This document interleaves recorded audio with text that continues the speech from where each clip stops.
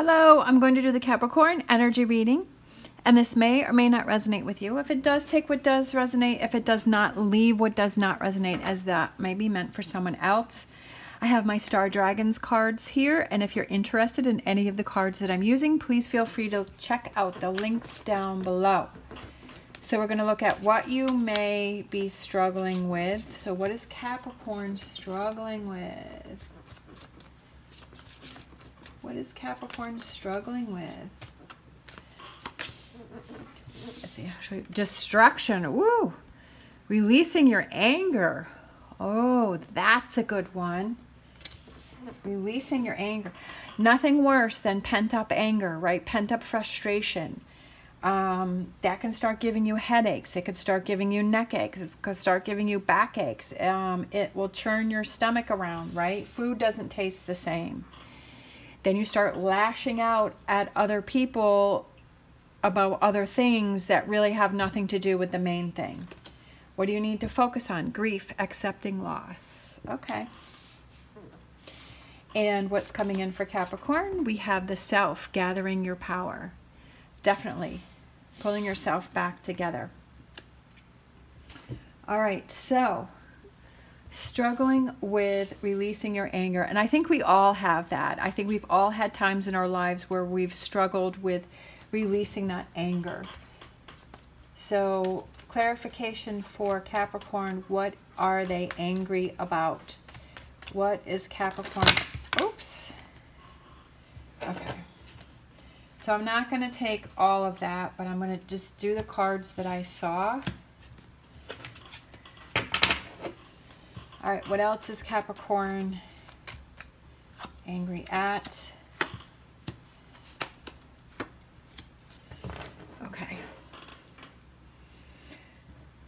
I feel like it's people that are around you that I feel like you believed in, that you had hope in, that you had put a lot of energy and effort into. We have the World card, we have the Six of Wands, we have the Sun card, and we have the Three of Cups. So I kind of feel like it's people that you have had around you. I feel like you were really happy about something, but something didn't turn out the way that you had wanted it to.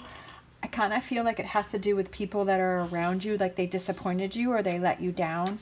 That sometimes people, you don't really know who a person is until like maybe you spend more time with them, right? And then, or you're around them more and you can see, you know, do their words match their actions? And maybe that's something that happened here.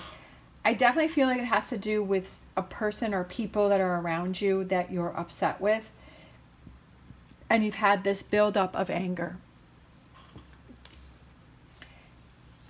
It also could be that you thought something was going to happen or develop, or it was going to be a certain way.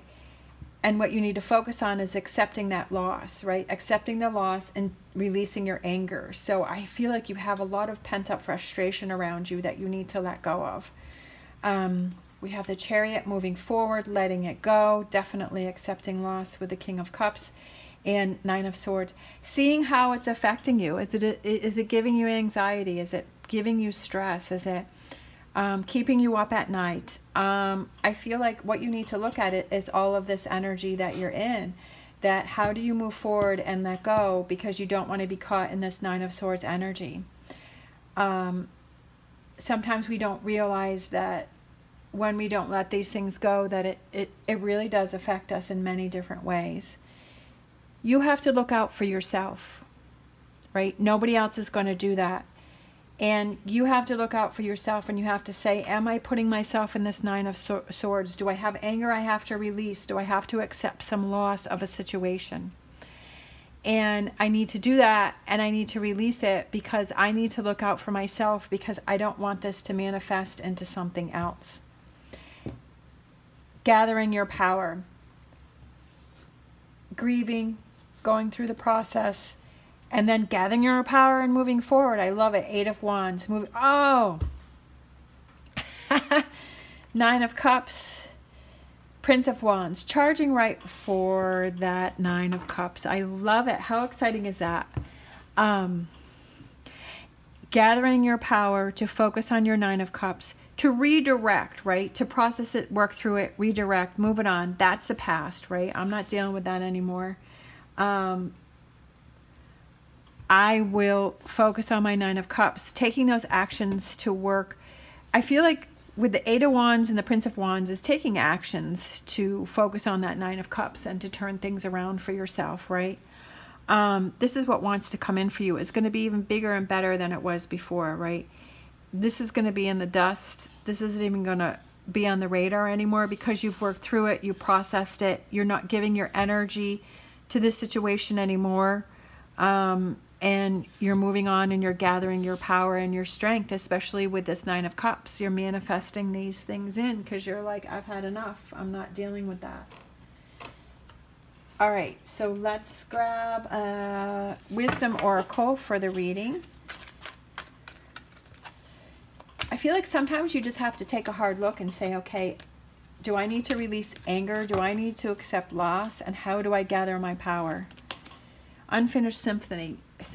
I feel like it's getting back to your Nine of Cups. I feel like you kind of got pulled away from that because you've been in this energy here. We have loyal heart, being loyal to yourself and going after your Nine of Cups and not letting anything get in the way. I feel that's very important. And then we have clean it up. What do you have to clean up? You have to clean up your anger. You have to clean up your grief. You have to clean up this Nine of Swords. And it's time to move on. Right? Don't let this affect you anymore. You are in control of letting this affect you.